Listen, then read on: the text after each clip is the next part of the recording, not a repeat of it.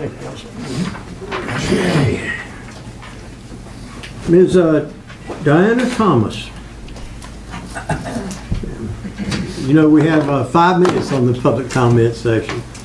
Hey, I'm Diana Thomas. I came in here to start a conversation last month on homelessness and especially a severe wet weather shelter. I walked out of here and 3 days later I had the flu. And I'm really just now getting over it. So I don't need to go get this. So I just am putting a face back. I don't really have anything to say. A lot of people did. They're giving phone numbers. But I've been so sick that I haven't reached out to anybody. I'm actually going to give up the rest of my time to the gentleman that's coming after me. So thank you, and I will be back every month that I can be here. Thank you, Ms. Thomas. Appreciate you very much. Okay, Mr. Burke, you're up, sir.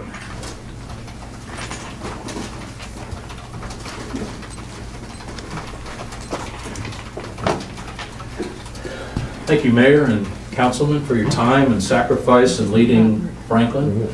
We really do appreciate it. In the February 19th, 2020 Franklin Press, there was an article entitled "Local Officials Weigh Needs of Homeless."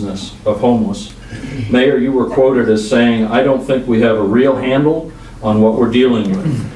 I'm a volunteer and president of Making New Beginnings, a 501c3 organization here helping the homeless and those nearly homeless in Macon County. After 5 years, I still don't consider myself an expert, but I'm here to share what knowledge I do have about homelessness in Macon County. First of all, I wanted to give you a quick definition, but that's an oxymoron because it's from HUD. There are 4 principles that HUD has with homelessness in the country. The first one is people who are living in a place not meant for human habitation. Your mind can wander as to what that includes. An emergency shelter in a transitional housing facility, exiting an institution where they were temporarily resided, think jails. The second criteria is people who are losing their primary nighttime residence, which may include a motel, hotel, doubled up situation, and they say within 14 days, and lack the resources or support to remain in any kind of housing. The third criteria, or third definition, families with children or unaccompanied youth who are unstably housed and likely to continue in that state. Couch surfing comes to mind in that. People who are fleeing or attempting to flee domestic violence and have no residence or lack the resources and support networks to obtain the permanent housing. Many people ask, are there homeless in Franklin, Macon County? To this I submit the following. September 18th, 2019, Chief Adams convened a meeting that included town departments, county departments, various agencies, both non-governmental and governmental agencies to discuss homeless in Franklin and Macon County. March 2019, on the 21st, the North Carolina Commerce Department convened a meeting with the Parole and Probation Office, local businesses, and various agencies to discuss those individuals released from prison around the country. Many of those folks come back to Macon County because that's their last quote-unquote residence they have. They bring them back, or if they're arrested in Macon County, they bring them back to Macon County. On March 3rd, 2019, the Superintendent Baldwin convened a meeting with several faith-based organizations and various agencies to discuss reaching out to homeless students and parents. Additionally, ask any town department, police, parks, legal, how much time and effort have they spent dealing with homeless people. Ask Macon County departments the same question. How much time and effort have they spent dealing with homeless folks?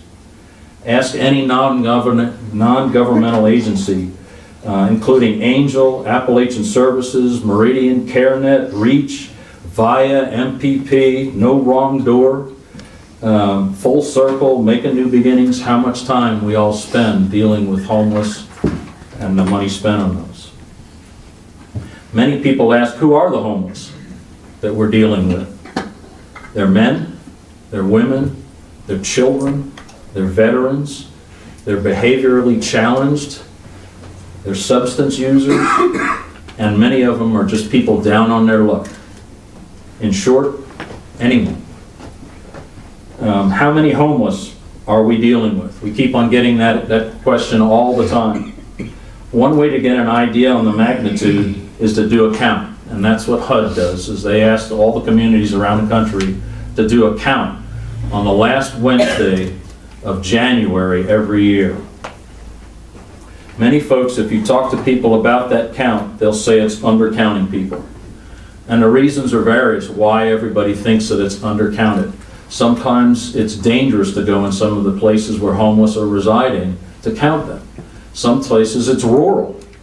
I mean, you have to go to a lot of different places to find homeless people in rural areas. They're not concentrated in one area.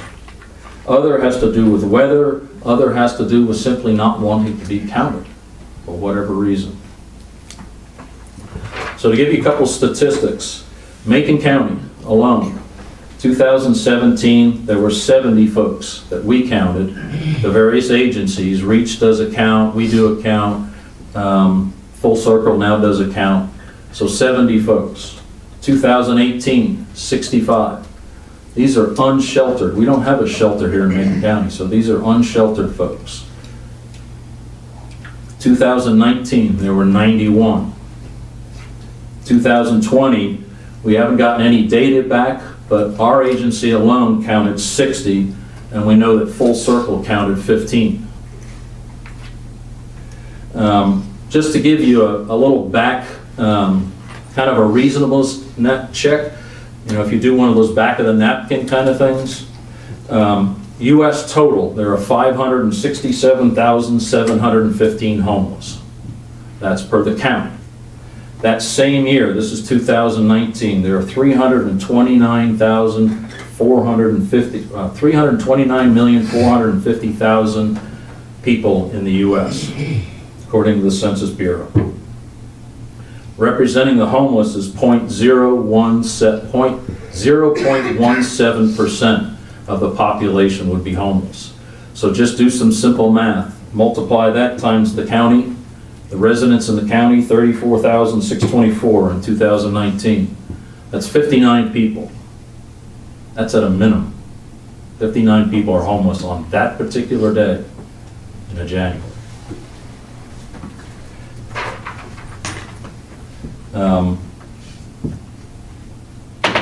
We think that number is low in Macon County because of the various reasons that we talked about. Just to give you some numbers from Macon New Beginnings alone, I don't have any of the other agency numbers, and we emphasize permanent housing. What that means is somebody calls us up and says, I need housing for whatever reason they need housing. We try to get them into a permanent location rather than putting them in a local motel. That's our two options, in a local motel or in permanent housing. It's difficult to come up with the funds to do both. So we encourage folks, if you have family or friends that you can live with until you can find a place. Nowadays it's getting harder and harder. It's 4, 5, 6 months to find a place now to reside. Rentals are getting more and more difficult to get. So we're trying to help folks get into those permanent places. Most places are asking for a security deposit and or first month's rent. Then there's Duke Energy to deal with, and if they're in the town, they have a water deposit to deal with. That's a lot of money to come up with for anybody. Okay, some specific numbers. 2019, just to give you an idea, we had 1,634 phone calls.